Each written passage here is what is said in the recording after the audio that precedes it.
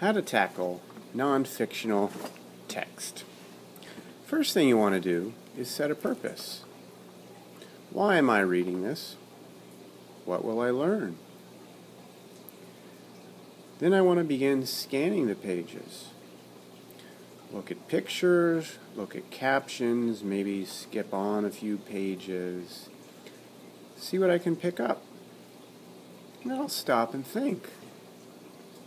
What's this article mostly about?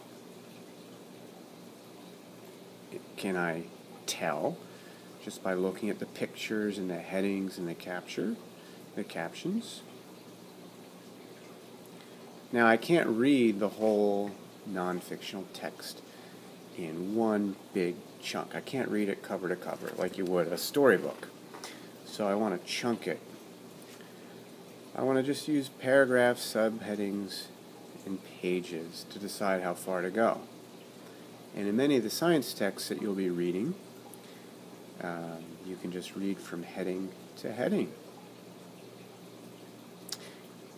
Now, after doing those steps 1 through 4, that is setting a purpose, scanning the pages, thinking about what the article is all about, or mostly about, and chunking it into small sections of reading, I'm finally ready to read.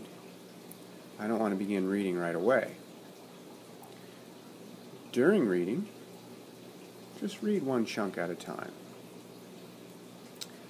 And then stop after each chunk and ask yourself, what is this chunk mostly about? And if you can answer it, you don't need to reread it. If you can't answer that question, then you should look at it again.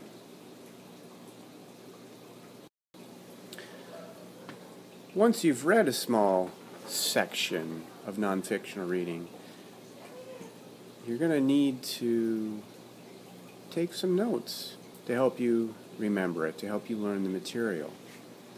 And you should be able to take shorthand notes. You don't even need to write in complete sentences. Especially when you get on to high school and college, you're going to be taking and reading hundreds of pages a week. So you want to have this skill of writing shorthand notes that only you have to understand. Your teacher doesn't have to understand it. Your neighbor doesn't have to understand it. But if it works for you, that's all you need to do. So what is a trick to take shorthand notes? Well, the first thing you should do is open the book and find the heading. Start your notes by heading it. In this case, the heading would be Properties of Matter. I know that everything between this heading and the next heading is going to tell me all about properties of matter. Now I'm ready to write down any bold or italicized words that I see. And you want to make sure you have the definitions with those. For example, I see the bold word properties. If you drop both objects in water, you would see the cork floats, but the clay sinks.